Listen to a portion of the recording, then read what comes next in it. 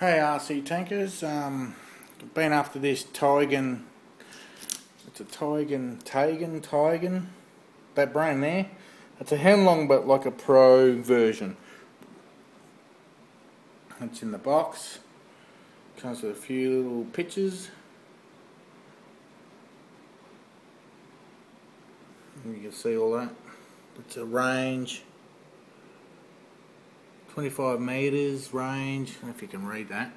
Anyway, this tank doesn't come in the grey.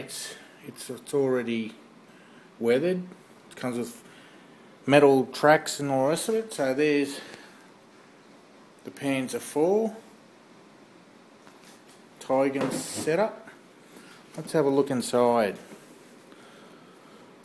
It tells me it's a new infrared battle system, so we'll have to see. Pretty sure this one's a BB one. Sorry about the camera, I can't do it one end. There we go. There's a little beauty there. So I'll give you an idea of my hand or how big it is. Comes with metal tracks as well. Hopefully I can pull it out.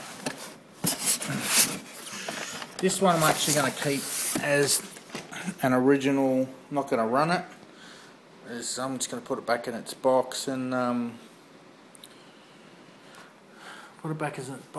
keep it as an original, but it's got metal tracks. Been after one of these for a fair while now. I don't know if you can see the die-cast swing arms.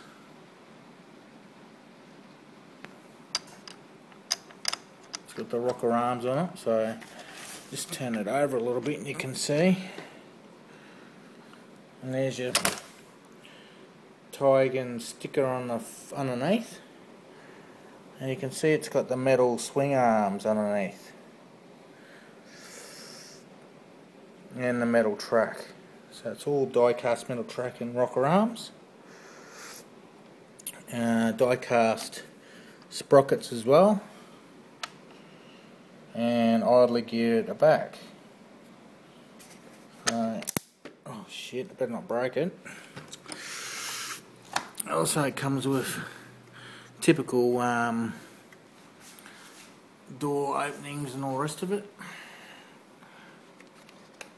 and also area for where you put your BB, so pretty sure it's a BB job. Looks like it is, yep. And this is where you turn on the turret as well, down in there. So it's a typical radio. It's actually not the 2.4, it's still the original old one, so it's one of the first Tiagen tanks. So yeah, I just wanted to show that. It's actually someone's kept this for a while. It's actually got metal pins at the front area as well. They're metal.